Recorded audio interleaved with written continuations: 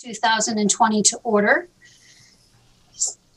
And Sandy, at this time, could we have a roll call, please? Councilmember Shippers? Here. Ellenboss?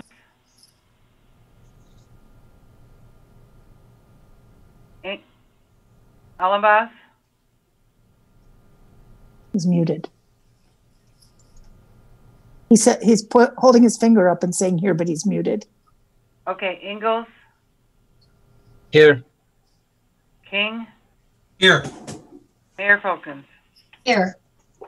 Here.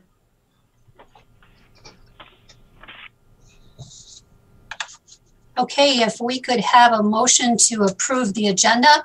We do have an amended agenda this evening, if someone would like to make that motion. This is Councilmember Shippers. I will make a motion to approve the agenda to, add a resolution increasing the number of members of the Corridor Improvement Authority Board under adoption of ordinances and resolutions. Ellenboss will second. Councilmember Ellenboss? Yes. Ingalls? Yes. King? Yes. Shippers? Yes. Mayor Folkens? Yes, motion carries. This time we'll open the floor for the first public comment.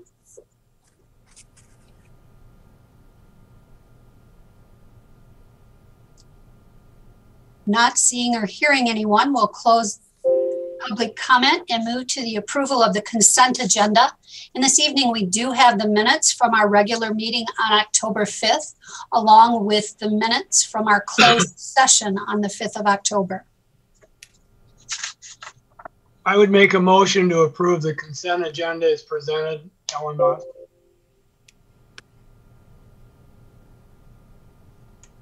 Shippers.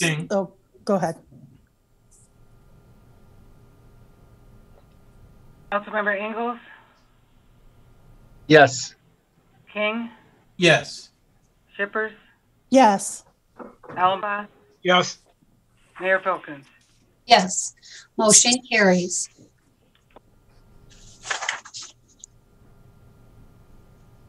Okay, so this evening on our agenda, we do have a community spotlight. And this evening, we would like to be able to recognize the years of service of some of our volunteer boards and commission members. Normally, we like to get together once a year and bring the volunteers together for some social time and fellowship, but this year is a little bit different. So I'd like to be able to share this information with everyone tonight, and then also we'll finalize all of these things by providing a certificate to each of these volunteers. So this year we do have some 5 and even 35-year awards to be announced. The first one is Tom Olmsted, who has served on our cemetery board, and he's being recognized for 5 years of service. Troy Knight is being recognized for his service on the Zoning Board of Appeals, and he has been serving for 15 years. Sherry Alt has been serving on the same Zoning Board of Appeals for 15 years as well. And Curtis Schultz is on the Downtown Development Authority, and he has been serving on that authority for 20 years. And then finally, Tim Coffey, who has also been serving on the Downtown Development Authority, and he has been serving on that authority for 35 years. And as always, a huge thank you to all of our volunteers that make up our different committees and authorities. It's what makes our city run as well as it does. And so I would like to just say thank you as part of that community spotlight. Mayor, certainly thank you to you as well.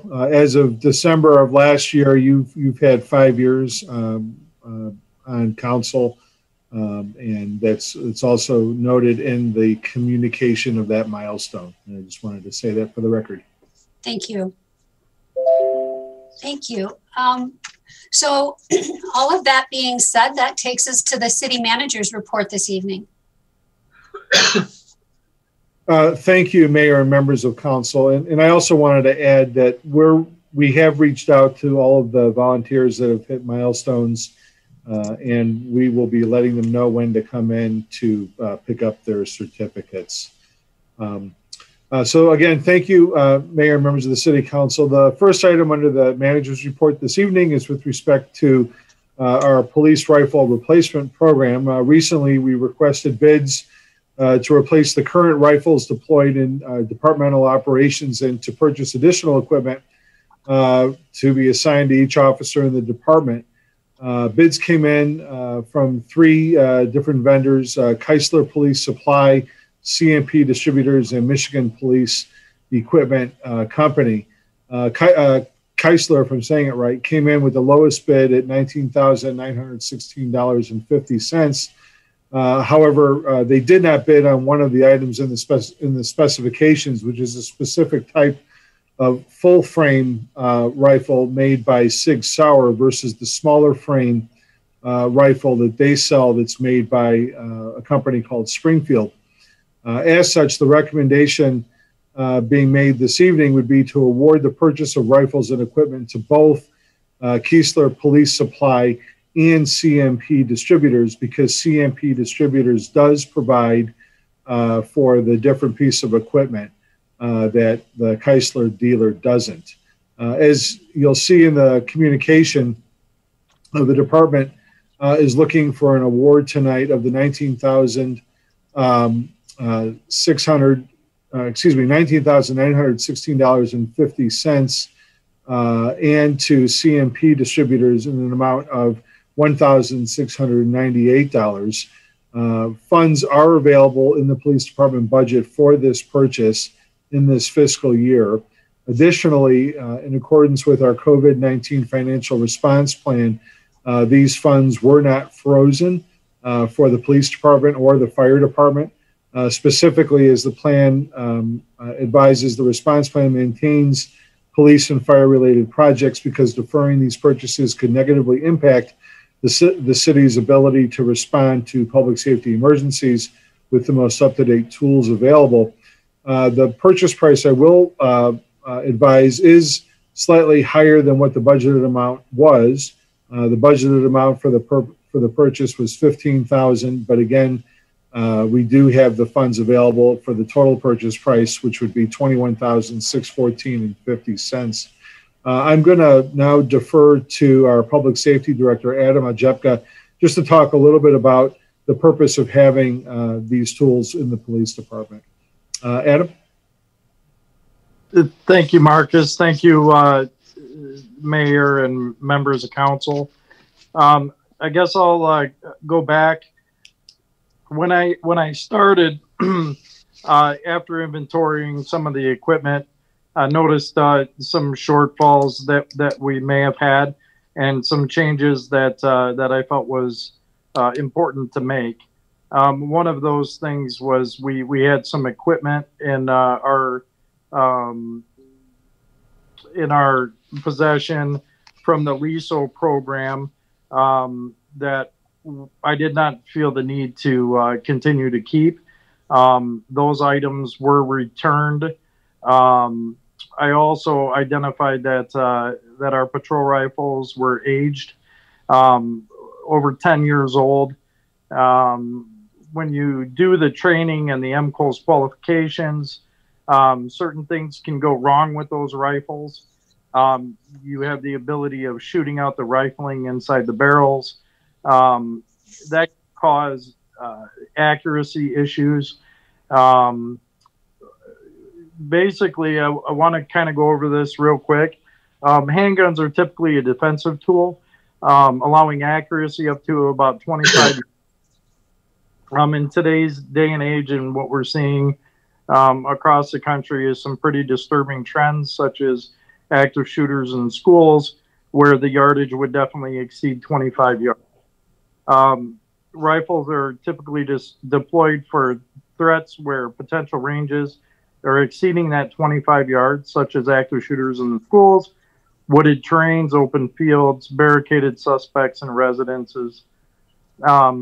Patrol rifles are definitely more accurate than the handguns, and they're deployed across the nation with throughout law enforcement.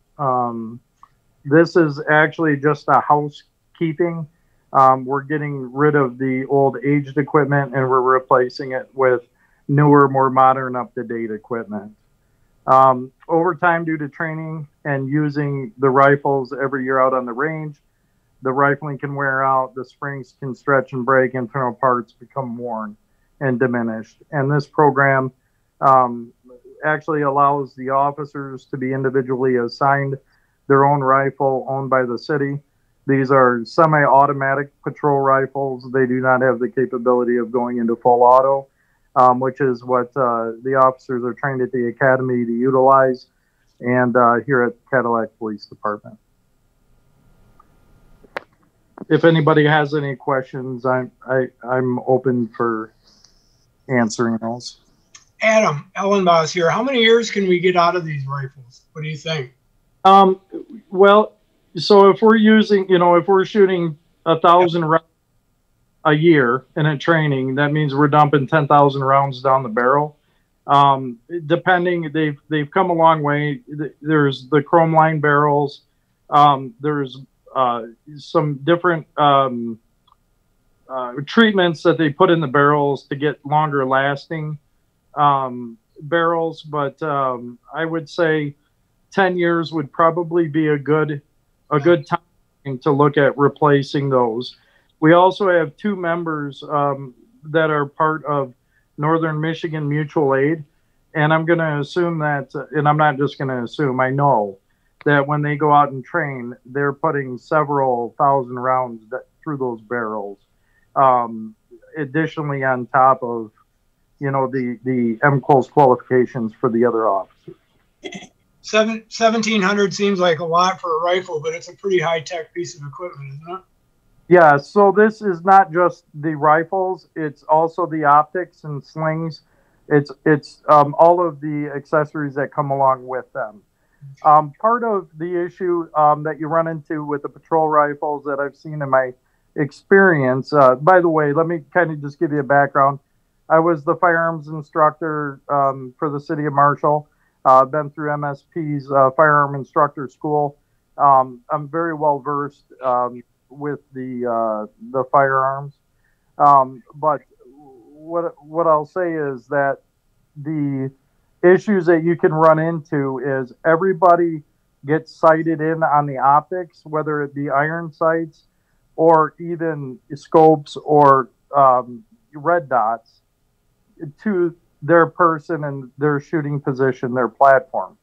A lot of times if they're not assigned to the individual officers, they go out to the range, they'll adjust for themselves, and that may throw off the accuracy for the next officer to pick up that rifle. So by issuing the rifles to the individual officers, we're guaranteeing that they're going to maintain the rifle, they're going to keep the optics set up for that individual officer, and that's how it's going to be deployed when they're working. And they're stored in the police station? Correct. They'll be maintained at the police department. Yes, and they'll be taking them with them on patrol. Thank you. Yes, sir.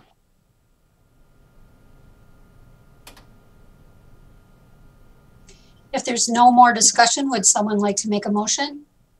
I'd make a motion to award the purchase of police rifles to Keisler Police Supply in the amount of $19,960.50 and CMP Distributors in the amount of $1,698.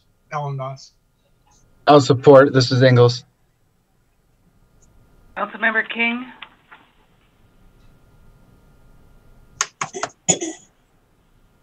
Yes.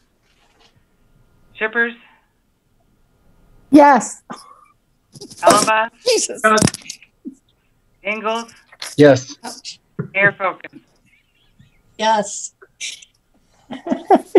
Motion carries. Thank you. Councilmember Shippers, are you okay over there?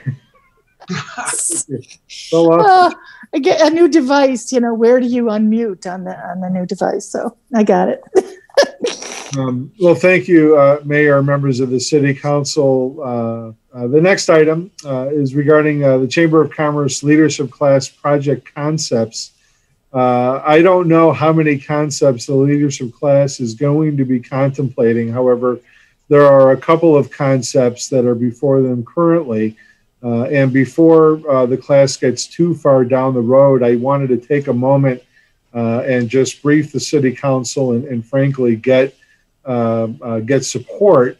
Otherwise, we'll pull them. The one concept in front of the class currently is one that the Downtown Development Authority, or our DDA, has been sort of working on off and on again over the last few years. And that's with respect to the potential future installation of what they're calling protected crosswalks. They would be within the Mitchell Street right-of-way, one north of Spruce Street, one south of Beach Street. This is a project that actually MDOT brought to our attention a number of years ago and mentioned that there may be some potential funding even to help make it work. And nothing ever really materialized from that. It would certainly still require some form of local support, most likely in the form of funding. And so the thought was, well, if we could try to package something together, maybe there would be the ability of moving it forward. And as you'll see in the communication, there's conceptual rendering of the location of it, or what it is, I should say, plus an actual picture of exactly what these things are as they live currently in Detroit, right across from Little Caesars Arena. Another project that the leadership class also has sort of in their basket to look at includes a potential installation of a new roof over the Shea locomotive in the city park. This is a project also that has been talked about from time to time. There's, I believe they're anonymous currently, potential donors that are looking at maybe investing and helping to pay to re-roof that structure.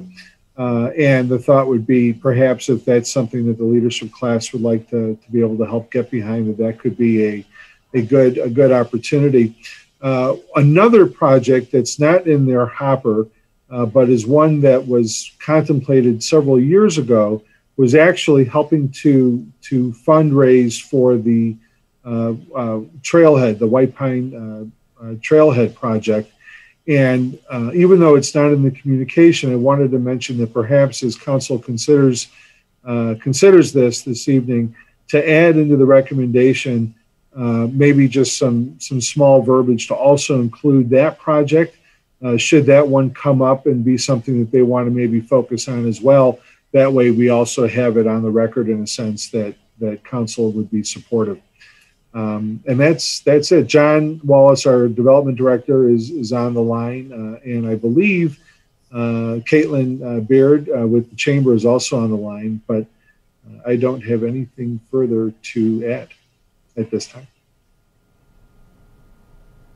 This is Councilmember King. The one project with the protected crosswalks on Mitchell is one that worries me because I remember the conversations before about the effect that would have on plowing in the winter and possible obstruction that's added to our bump outs, which cause a challenge already for our plowing. I'm all in favor of identifying crosswalks and giving pedestrians a right of way, but I'm not sure I want to support a project that would actually try to put a boulevard or another obstruction on Mitchell. And you might be right on that, council member. I will advise that Public Works is aware, and they haven't raised any issues to my knowledge about it from an operational perspective. No one thought the bump outs would be a problem either. Yeah. And those have been a real challenge. Those weren't identified ahead of time.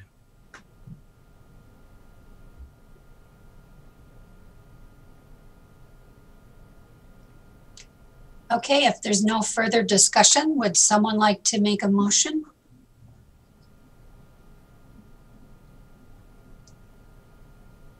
I think I would agree with Steve on the road thing. Actually, I think I'd like to make a motion, slightly changing our support here for White Pine Trailhead donations and for the roof over the Shea. Should the leadership class choose one of those for the project? I would support that motion. This is Steve King. Councilmember Shippers, Yes. Ellenboss, Yes.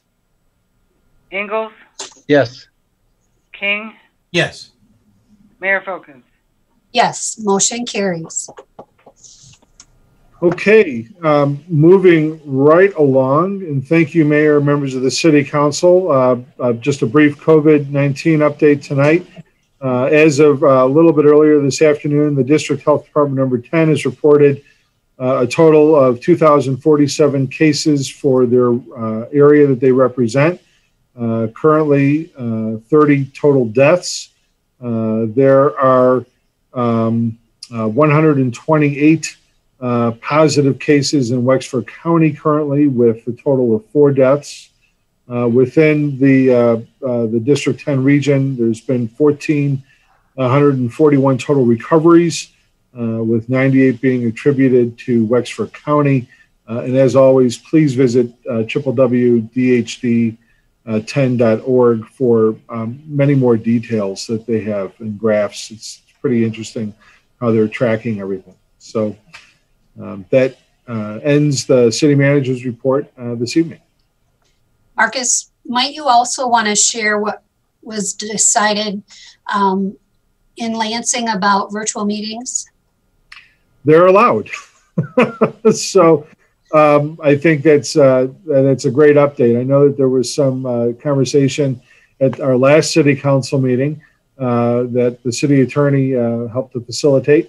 And since then, the governor, I believe just late last week, signed into law changes to the Open Meetings Act that does allow, through the end of the calendar year, public bodies to continue to meet in this virtual manner, and then allows through the following year for people to still join virtually if they meet certain criteria. I don't have that list in front of me, and I know that the city attorney is on the line. I'm not sure if he has that in front of him either. But unless something changes, my assumption is that we would be meeting again in January in person, unless somebody needs to meet remotely. That will pose perhaps a little bit of a complication, because it'll require some kind of a hybrid manner, but you could call in, which might be easier. And we still have talked about maybe even trying to meet yet in the farmers market, pending if we're ready to roll with some of the trailhead updates at your meeting in November. But whether or not we have that information ready and whether or not the weather will allow us to do that are still a couple of questions that are up in the air. Mike, were you going to say something? I was just going to add that so the governor signed Senate Bill 1108 for late Friday afternoon. What the amendments do is they make the changes to the Open Meetings Act retroactive back to middle of March. And then through the end of this calendar year, the city public bodies can meet for any reason by way of video conference or telephone conference, anything that is two-way transmission to allow the public to participate. After January 1st of 2020, those circumstances are narrowed in terms of attending meetings, and those are limited to military duty, a medical condition, or a statewide or local state of emergency or disaster. So medical condition is defined under the act.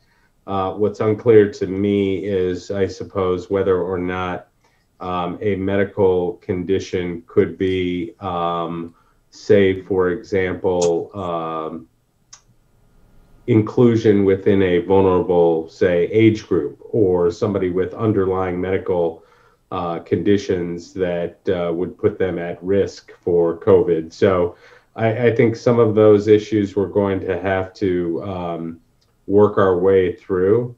But I will give you another important thing I think is important.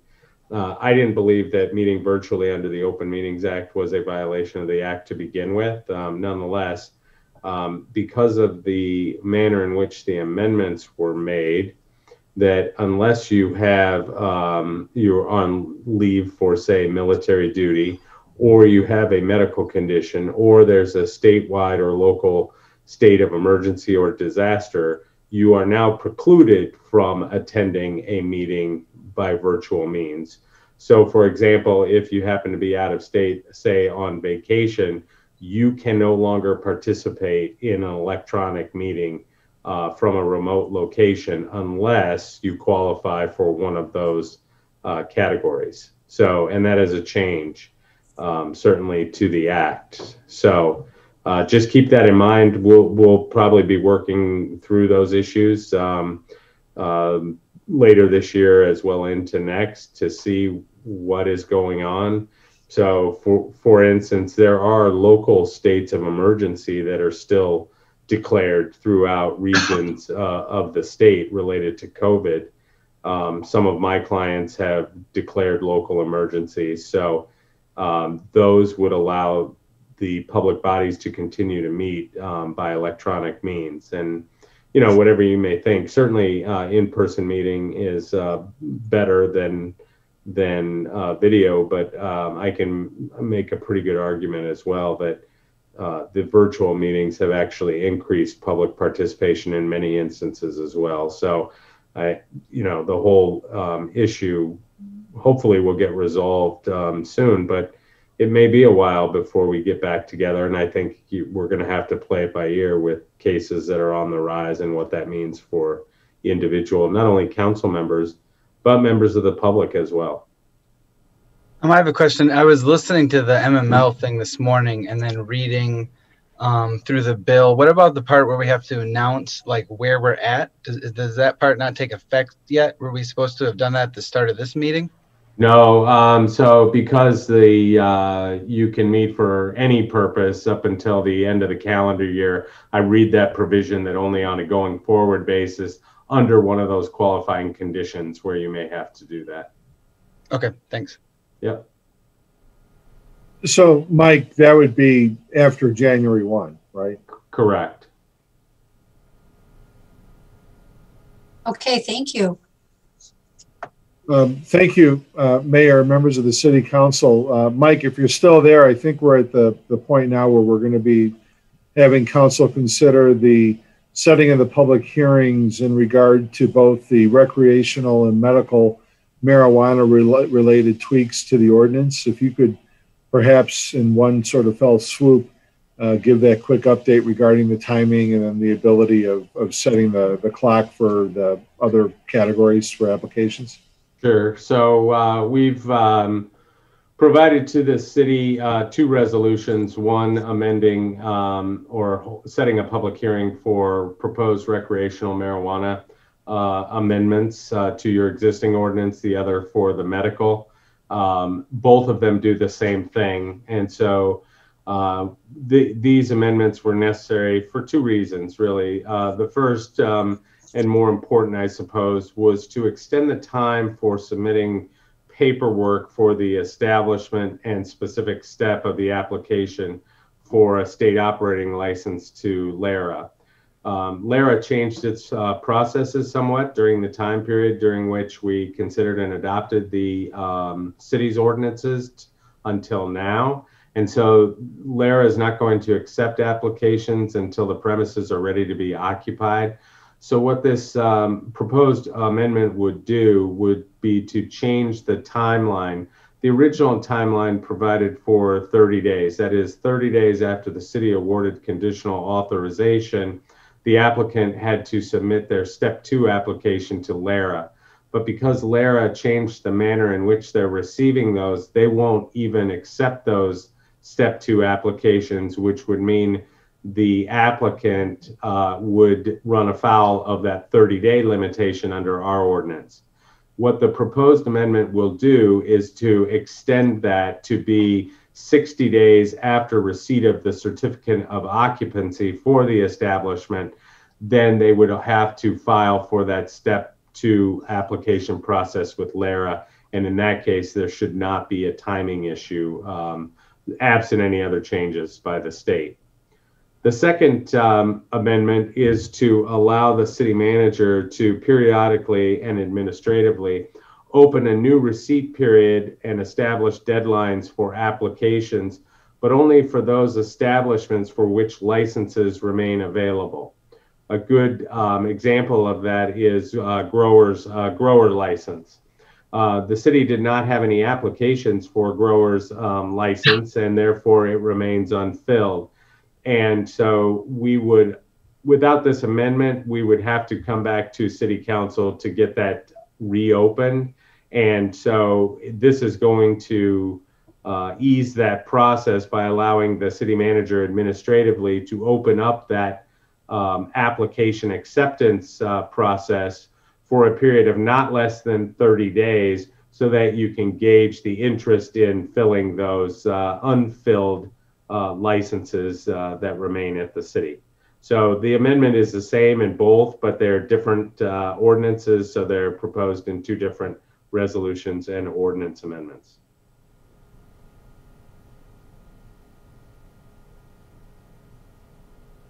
Does anyone have any questions? And if not, would someone like to make a motion? As council member Shippers, that makes a lot of sense. I will make a motion to adopt a resolution to introduce ordinance to amend section 10-2 of chapter 10 of the Cadillac City Code, recreational marijuana establishments, and set a public hearing for November 16th. I would second that. Ellenboss. Councilmember Ellenboss, Yes. Ingalls, Yes. King, Yes. Shippers, Yes. Mayor Folkins. Yes, motion carries. Thank you, Mayor, members of the City Council. The next item is the same with respect to what you just heard the City Attorney present on. This one is for medical marijuana, and the request is to set the public hearing accordingly for, again, your next meeting, Monday, November 16th. Councilmember Shippers again. I will make the motion to adopt resolution to introduce ordinance to amend section 10-3 of chapter 10 of the Cadillac City Code, medical marijuana facilities, and set a public hearing for November 16th, 2020. Ellenboss, second that. Councilmember Ingalls, Yes. King, Yes. Shippers, Yes. Ellenboss, Yes. Mayor Folkins. Yes, motion carries. Thank you, Mayor and members of the City Council. Moving along to the next section of the agenda under adoption of ordinances and resolutions, we have a couple that includes the one that was added earlier this evening. The first one is with respect to consideration of a MDOT contract. This is a contract for Phase 2 construction of Chestnut Street. MDOT facilitates essentially the entire process, all the bidding and contracting for the project, and the utilization of the small urban grant that the city received to help pay for the project. Our city engineer is on, as well as our finance director, if there are any detailed questions. This, I believe, is the last step that council would be involved in with regard to the future Phase 2 construction that should be, I believe, starting sometime later this summer after school lets out of 21.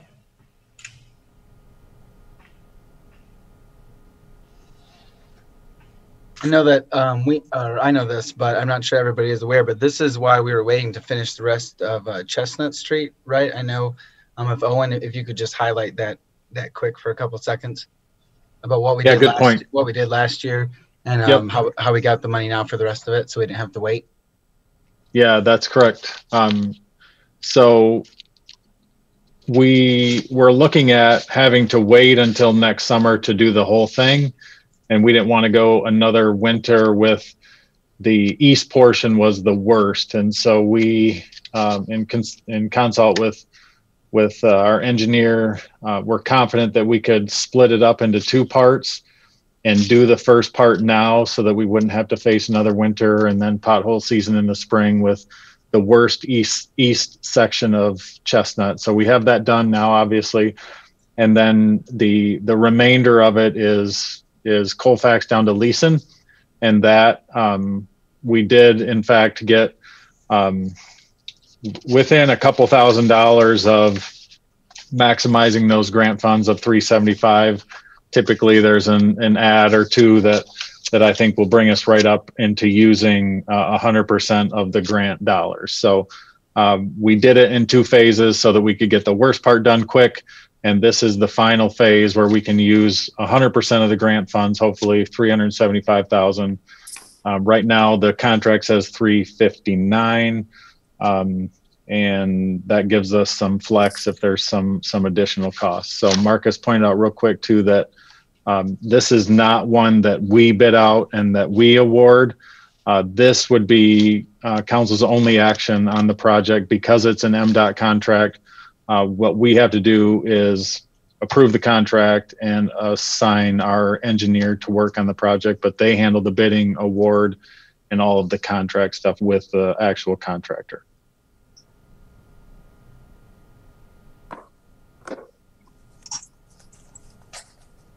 Thank you, Owen. Are there any questions? All right, I'll make a motion to adopt the, I'll make a motion to adopt the resolution approving MDOT contract 20-5387 for Chestnut Street project. I'll second that. Ellen Boss. Councilmember King, Yes. Shippers, Yes. Ellenboss, Yes. Ingalls, Yes. Mayor Folkins. Yes, motion carries. Thank you, Mayor and members of the City Council. The final item under this section has to deal with the item that we added this afternoon, and it's the request to consider a resolution increasing the number of members from 8 to 9 on the Corridor Improvement Authority Board for Cadillac West. City Attorney and I were talking about this the other day. Neither one of us are really quite sure how we ended up with an even number of members. It may have had something to do possibly with the way the original resolution was drafted, where it refers to the mayor or her designee, and then I think it even said in parentheticals possibly city manager, and maybe it was double counted or something, and we thought we ended up with an odd number, but in reality we didn't. We ended up with an even number. So this evening we're looking at resolving that. We actually have somebody that's also indicated some interest as well, so I would anticipate possibly having an application for consideration at your next meeting in November accordingly, and then we'll actually have a full 9-member board. The action this evening would, again, in short, increase it from 8 to 9 and would allow for the ability for an additional member to be on the board that either lives within the area or within a half mile of the corridor, as that classification already currently exists. All right, that makes sense too. Should I make a motion or is that okay? All right, so I will make a motion to adopt the resolution increasing the number of members to the Corridor Improvement Authority Board. I'll second that. Ellen Boss. Councilmember Shippers, Yes. Ellenboss, Yes. Ingalls, Yes. King, Yes. Mayor Folkins. Yes, motion carries. Okay, so this evening in our packet, we do have the minutes of the last Historic Districts Commission meeting, and that was held in July. And at this time, we'll open the floor for our second public comment this evening.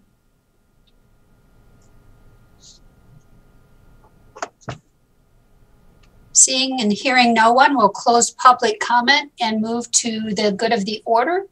If anyone has anything this evening. Council member Shippers, I do. I would just like to, I understand that Joy Van Dree is taking a position other than heading up the Visitors Bureau, and I would just like to thank her for all her years of service and for the excellent job that she's done with the Visitors Bureau and promoting our beautiful city and helping keep all the wonderful things that we do in the eyes of the public. So thank you, Joy, and good luck. We're sorry to lose you, and they're lucky to gain you. I would agree with that. And also with Halloween coming up, I hope everyone has a safe Halloween, meaning this, wear your masks, or this mask. Well, you know, you come to this guy's door without a mask on, grumpy old man's not giving you any candy. There you go. I finally know who you are, you masked bear. Now you see a guy on a bike wearing that hat, wearing that. That's me. Anyway, have a good Halloween, young people. You're only young ones. Thank you. Marcus, do you want to talk about Halloween? I know you put out a press thing about it, but do you want to talk about Halloween protocol for folks? Sure. If you give me a moment, I'll pull up. Sorry, I put you on the spot. It's okay. I just need going to our website. You can find it on the website? It's on our website, right under news and announcements. It's also on our Facebook site as well. Halloween 2020 guidelines and guidance. And it is a link that you would click that then takes you to a landing page with another link that'll take you to a place where you could view the 3-page document, or you can download it into Adobe or print it. Our guidelines have basically stayed the same as they've been over the last number of years. I think it's important to first of all mention that the city is not in. The city doesn't organize or pick a date or set anything official. Halloween is on October 31st. Every year, and whether that's a Monday, Tuesday, or a Friday or Saturday, I mean, Halloween is on Halloween. These are just simple, sort of common sense tips and tricks for trick-or-treaters and for parents and guardians. And it looks like Owen, I think, just put that on the website, or on our meeting site. So thank you. We're kindly asking for trick-or-treaters to perhaps trick or treat between 4 and 8 p.m. And then this year we have also included, starting on the second page, Owen, if you could just scroll down, the guidance from our district health department number 10 that includes essentially their tips in the age of COVID-19 about what you should be doing as a trick-or-treater. And so it's all I think really easily laid out. It's bullet pointed, as you can see, and we have issued a release, to all the media, and are encouraging people to take a look at this before they head out this year. Hopefully, the weather will hold, and we'll have some good fun. I got to give Mike credit for that, Marcus. Mike was doing that. Doing what? Oh, home year? Yeah, gotcha. Yeah. Listen, I was a little concerned about the tips when you read the tips for homeowners on Halloween, and it starts out with use duct tape. Yes. Not all about context, though. You got to look at the context. Yeah, sorry. The rest of that is to mark 6-foot lines. Yes. So. All right. Thank you for sharing that. Oh, you're welcome. Is there anything else this evening? If not, thank you, everyone. And we'll adjourn the meeting. Thank you. Good night, everybody. Bye.